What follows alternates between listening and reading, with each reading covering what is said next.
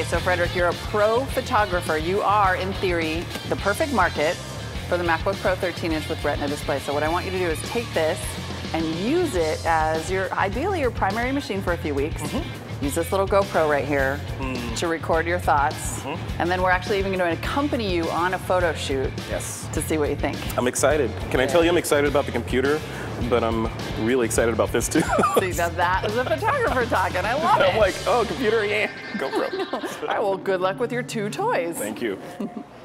All right, cool. I'm excited to play with this new 13-inch MacBook Pro that I have here. Thank you, CNET.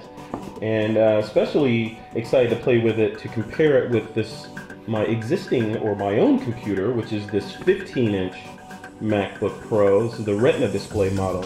So the first thing I'm going to do is I'm going to take this thing out of the box. Here's the box, a brand new box here. And there it is, one hand. Open this one up. So there's a 15-inch and its baby brother, the 13-inch.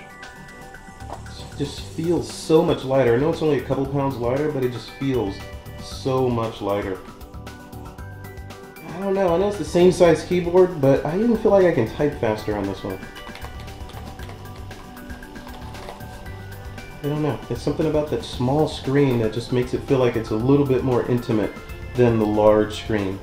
Like it feels like work versus not so much work. I don't know. My first impressions of it were, first of all, I loved it. It's just light. I love the weight of it. The initial disappointment and surprises, I guess, were that this one had less hard disk space for my apps and media, and then also the RAM. So the RAM on this thing maxes out at 8, where I can go to 16 on the 15. Okay, now I'm going to download Lightroom because that's the software we're going to be using when I photograph the model.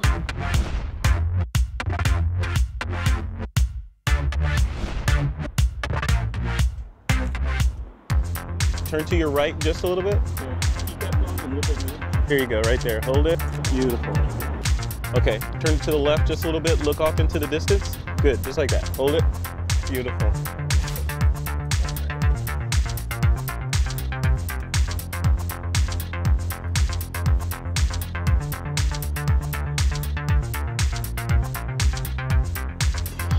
She's very photogenic. The big thing that I loved about the device is, aside from just opening it up in that new toy feel, was just being able to get my work done on it. Being able to use Lightroom in a usable manner with this device and being able to do it anywhere. Words can't really describe how cool it is to be able to do your photography work and then pack up your computer and slip it in your camera bag and go. Coming from an 11-inch MacBook Air initially and then having a 15-inch, the 13-inch fits right in the middle. It's the Goldilocks computer for photographers, and I say that because it gives you some of the power of the 15-inch and some of the weight savings of the 11-inch. It's right in the middle. It's great. If I was going to make a recommendation to photographers, I'd say get it if you care at all about weight.